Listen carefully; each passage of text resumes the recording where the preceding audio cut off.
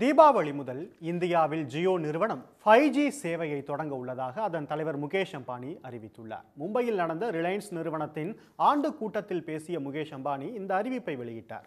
முதற்கட்டமாக டெல்லி, மும்பை, சென்னை, கொல்கத்தா ஆகிய நகரங்களில் 5G சேவை துவங்கும் என அறிவித்துள்ளார்.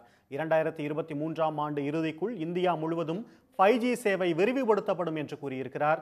உலகின் வேகமாக நெட்வொர்க் சேவையை சீனா மற்றும் அமெரிக்காவை விட மிக உயர்ந்த தரத்தில் ஜியோ நிறுவனம் வழங்கும் என்று முகேஷ் அம்பானி உறுதியளித்துள்ளார்.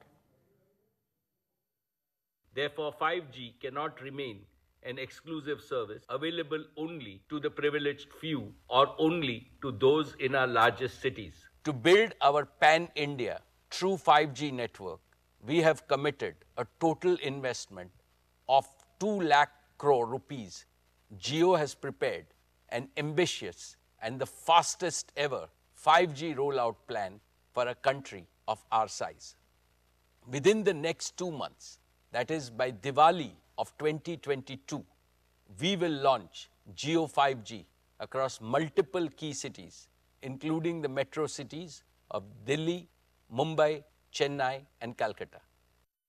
இந்தியா முழுவதும் உண்மையான 5G நெட்வொர்க்கை உருவாக்க ஜியோ 2 லட்சம் கோடி ரூபாய் முதலீடு செய்யும் என்று ரிலையன்ஸ் தலைவர் முகேஷ் அம்பானி தெரிவித்துள்ளார்.